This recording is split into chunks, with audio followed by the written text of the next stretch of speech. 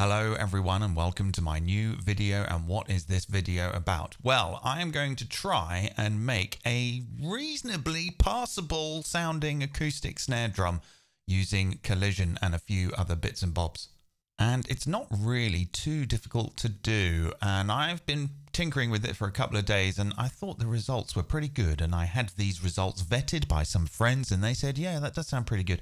So I'm going to do it now in a video. Right, what we're going to do, right, we're going to get a drum rack. I'm going to put a drum rack here, and then I'm going to go and get collision and put collision in. I'm going to put collision on this cell here in a drum rack. So we get that when we start. And really all I'm going to do is set the first resonator to membrane and then run that resonator into resonator 2, which is also a membrane. So let's just see what we get to start with. But one thing I'm going to do is actually I'm going to turn off the key tracking. So I'm going to go to the MIDI MPE tab, and where it says Res 1 tune, I'm going to put that to 0, and I believe I want to do it for resonator 2 as well, so that no matter what happens, I'm just going to get the same note because I want to tune it using the tuner here. So first thing I'm going to do, I'm going to sort of try and map this as I go. Let's open up the macros and let's go map to macro 1. And I'm just going to go into the map settings here, and I'm going to say I want the lowest to be -12 semitones and the highest to be 12 semitones, because I think going any higher than that, it sort of doesn't really work too well. Then I think maybe I'm going to map the decay to macro 2 and the material to macro 3. Right. Yeah. So this is kind of going to be the top skin. May not sound like it at the moment, but trust me, we'll get there. So let's turn on resonator 2 and let's set this to membrane as well. And let's map the same things. Let's go tune to macro 5, decay to macro 6, and material to macro 7. And then again, I'm going to go into the map here and change some of these things a little bit more. So again, for the tuning, I'll have the resonator 2 tuning at a minimum of -12 and a maximum of +12 semitones. I don't think we need 35 seconds for our decay time. So I'm going to set that to 1 second for resonator 2 and 1 second for resonator 1. That ought to do. So we are running, according to the structure here, resonator 1 into resonator 2. So let's just sort of tweak the setting.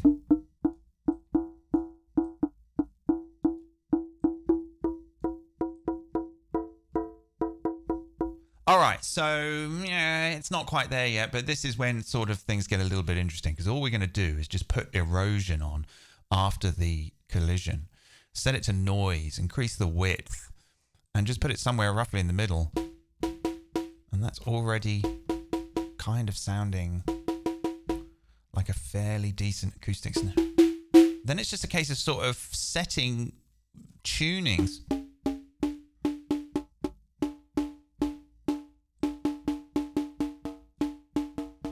Yeah, that's pretty good. Okay, so it's still not sounding quite there, but this is when the real magic happens. We're going to saturate it. We're going to put loads of saturation on it. And before we do that, let's put a limiter in here. Let's put a limiter on the end here. So we're going to turn on soft clip and just use the analog clip. And I'm just going to drive this. Okay, that's starting to sound all right. And then, yeah, it's just a case of yeah. Yeah. Not bad, in my opinion. I mean, obviously, it's never going to beat a real acoustic snare, but... Okay, let's open out all the macros here. And let's maybe map the noise amount to macro 9. And the frequency to macro 10. And let's rename this. Let's call this noise amount AMT, and then this could be noise freak.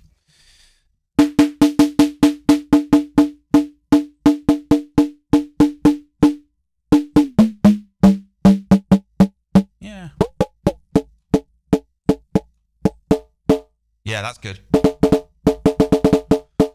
You could drive it a little bit more if you want, but then it's sort of brings a... Yeah, that's actually quite nice. Let's map the drive as well. Let's map the drive to macro 11. And for that, we'll go into the map editor and we'll say, where's the drive? Drive, here we go.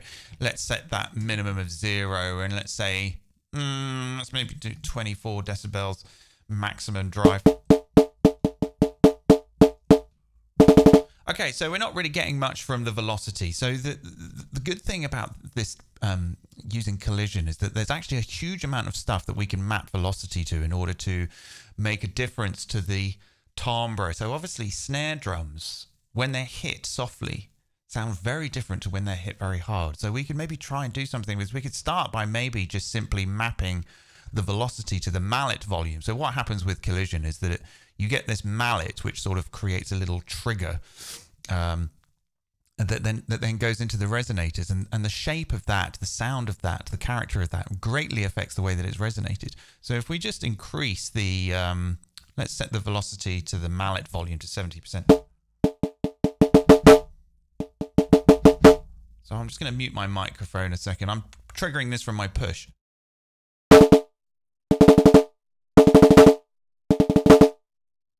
Let's try it with note repeat on. So I'm pressing harder with the note repeat. It's not bad. We could also try and map it to the decay of maybe one of the resonators. Let's try resonator 1, and let's set this to maybe 50%. Wow! Okay. Okay, that's a little bit too much drive. That's okay. We've got a drive dial. Let's turn the drive dial down. Yeah. Maybe that... Let's turn note repeat off. That's maybe a little bit too much on the decay. Let's try 25%. Yeah, that's not bad at all, is it? Right, so, I mean, that's kind of it, really. I mean, there are some other things here to play with. The stiffness of the mallet. Yeah, that's good. Let's map that as well. Let's map that to macro 12.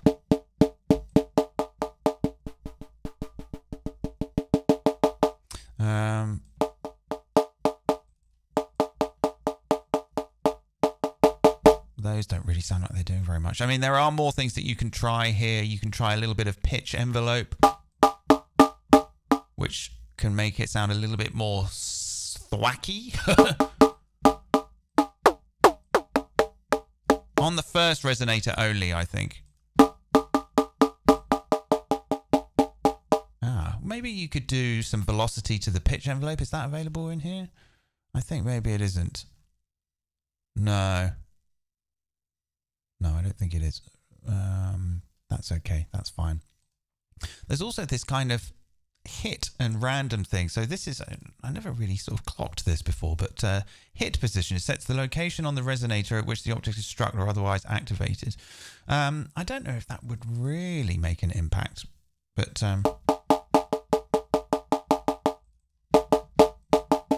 Oh, also, I want the position to be center on both resonators. Let's see what... Yeah, I'm going to turn that hit thing down and turn that hit thing down as well. So now we just hit random and listen to some variations until we find something we like. That's not very good. That's pretty good. It's all right. It's a deep, low snare. We've basically got an acoustic snare drum generator now. Yeah, that's interesting. Wow, yeah. Yeah, I think that sounds pretty good.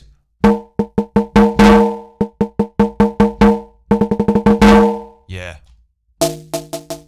There's just loads of sort of... That one's not great. So maybe what we could do now is maybe save some of these as macro variations. Don't know if I can like undo hitting random. Yeah, so that one, we'll save that one. Let's try another one here. Yeah, that's fine. Yeah, that's good. That's all right. Yeah, that's good. Yeah. Yeah.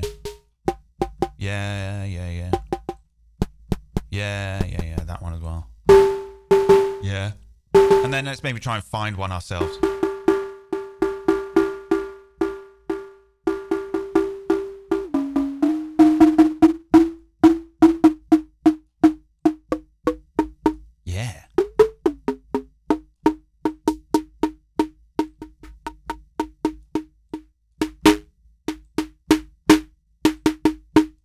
let's save that. So there you go, really. I mean, there's not really that much more I can do. You just get the collision, get the membrane, and set them both to membrane, run one into the other, and just sort of find a combination, put them out of tune with each other. That's kind of it. Maybe you might want to put the voices to 1, but then I think sometimes it's good to have a little bit of polyphony if you want to have that acoustic sound. You could maybe now put some reverb on here, maybe. I don't know if that would sound what that would sound like. Let's try.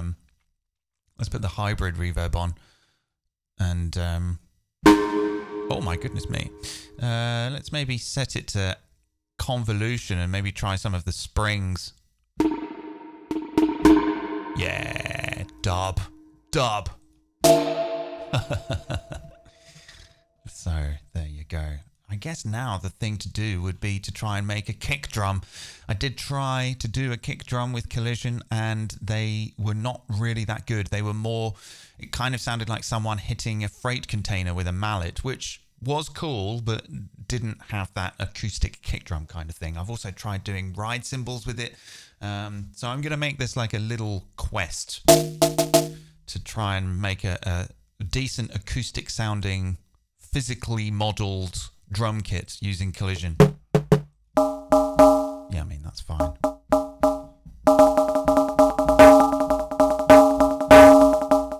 Yeah, maybe a little bit too much decay.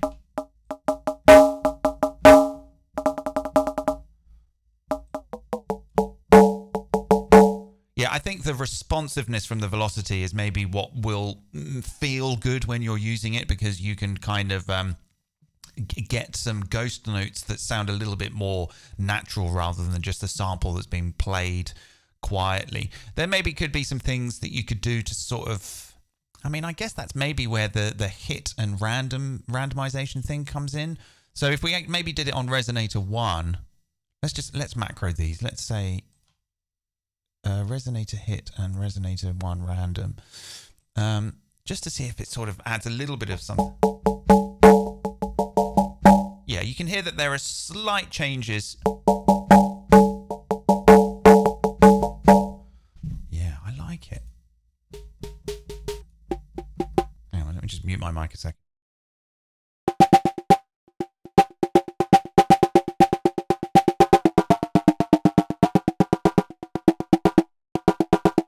That one there, that's good.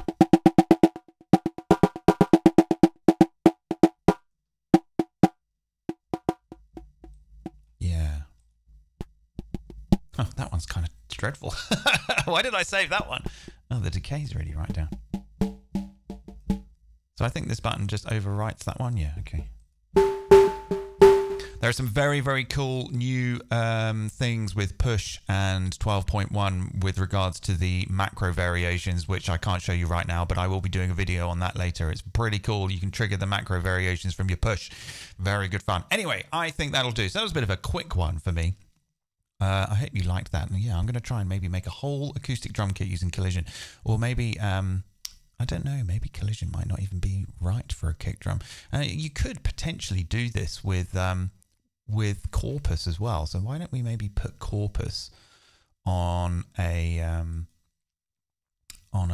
audio track? Let's get the vinyl distortion in and make some noise, put the density down to 1, and then gate that out with the gate here.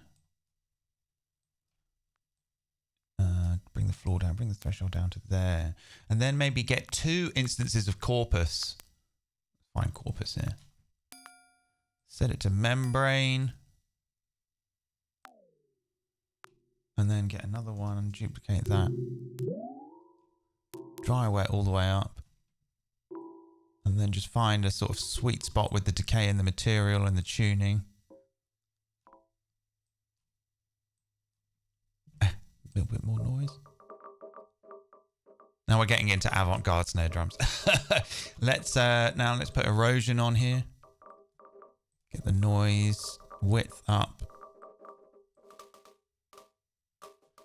And then maybe the saturator here again. It's all sort of the same process. Soft clip and then a limiter. Put the limiter on here.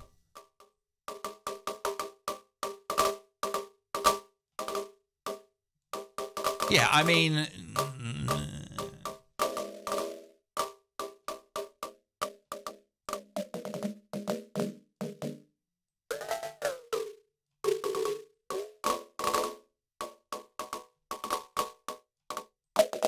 Oh my.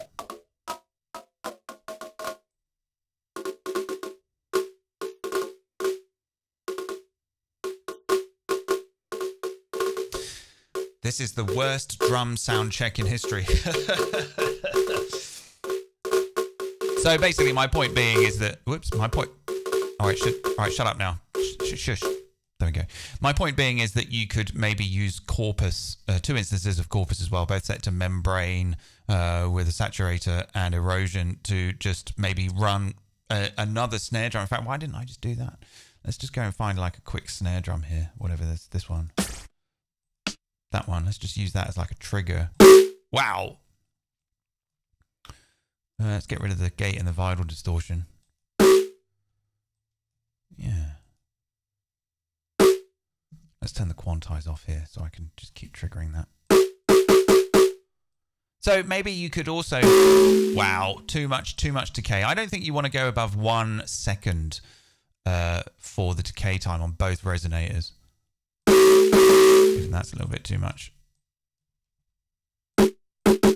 So you could also use the membrane algorithm as a way to kind of enhance a snare sample. Maybe you've got like a snare that you like, but you want to kind of superimpose more snare onto it. Then you can do pretty good with 2 membranes and erosion and a saturator. Don't forget to limit it because it can get pretty loud. So yeah, it's okay.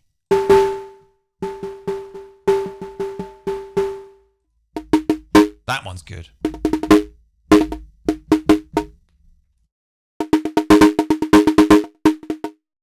Okay, there you go. So that is a video on how you can kind of make a half decent sounding acoustic snare drum using collision and Corpus, using a couple of membrane resonators, erosion and saturator. Okay, so yeah, and then we can make this nice little instrument. We can randomize the macros, save them as variations and create our own snares from nothing.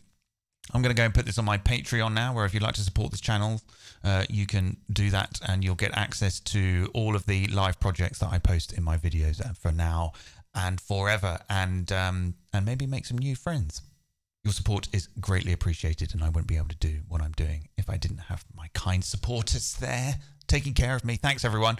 Hope you enjoyed that. See you next time. Bye.